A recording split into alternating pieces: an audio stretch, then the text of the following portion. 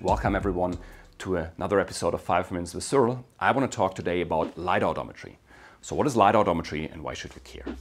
LiDAR Odometry is a standard component in mobile robotics, and it basically means using your laser scanner that is installed on your mobile robot to estimate the ego motion of your platform. This is something which was called scan matching in the old days, and a lot of successful systems have been proposed. In 2D, this was, for example, the vasco system developed by kernel, and in 3D, prominent examples are LOAM, which was a key milestone in here, the MUL system, KISS-ICP, GLIM, or KISS-ICP, just to name a few examples. Most of those systems, however, are fairly complex and there are a lot of parameters that you need to optimize. Thus, it can be quite tricky to adapt it to your platform. I want to take a step backwards here and talk about KISS-ICP, a very simple, small, and yet effective system with a small number of parameters that allows you to use on basically any laser scanner that is installed in a mobile platform in order to estimate the motion of that platform. So how does KISS-ICP, which was developed by Ignacio Vizzo as the main developer, actually work? So there are a few ingredients that need to be done well in order to build an effective system. The first is an insight how that registration problem is treated. It's important to note that we don't have random point clouds that need to be registered. We actually have a platform moving through the environment, so it's a better idea to predict the motion of the platform and then just use the laser scanner to correct that prediction. That makes all the data association problems much, much easier. So the first thing we need to do, we need to get a good prediction about the movement of the platform. How can we do that? There are different ways how we can do that. Odometry, based on wheel encoders, is the first thing. So it's basically hardware odometry. Or we can take an IMU to get that estimate. Or if we don't want to install any other sensor on our platform, we can simply use a constant velocity model. And it's surprisingly effective. The constant velocity model basically says the robot is executing the same velocity that it was executing in the previous point in time. That basically means this prediction doesn't take accelerations or decelerations into account. And then we are only using the LiDAR data to take into account these accelerations or decelerations. So we're using a constant velocity prediction, and we can also use this prediction to kind of deskew or undistort our scan. That means we are taking into account that during a single scan, the platform was actually moving. So not every beam, not every individual range measurement has been taken at the same point in time.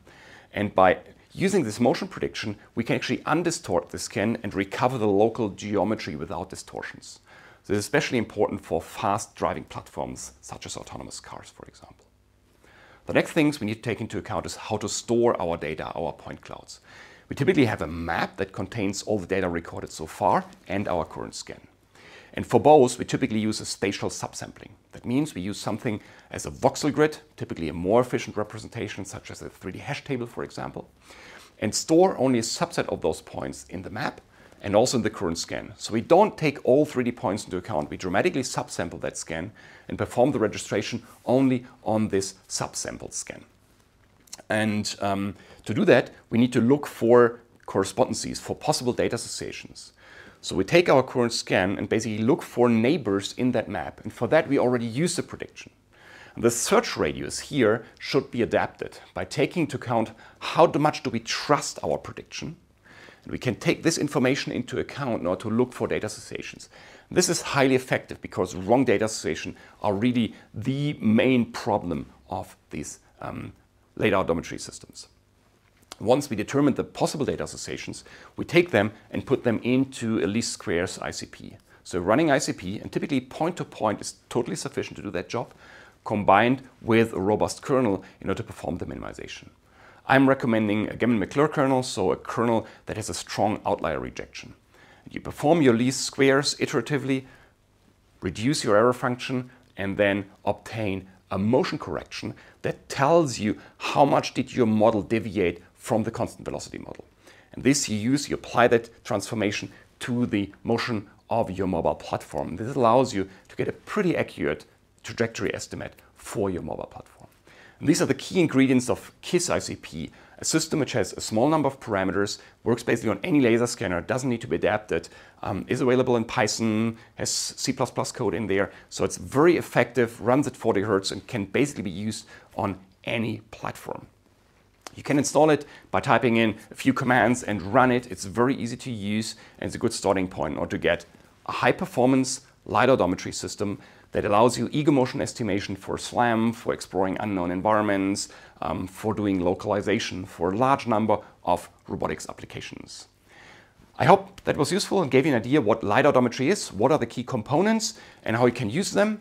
And at that point here, special thanks to Ignacio Vizzo for sharing his code and his descriptions on KISS-ICP so that everyone is able to build an effective LiDAR Odometry system. Thank you very much for your attention.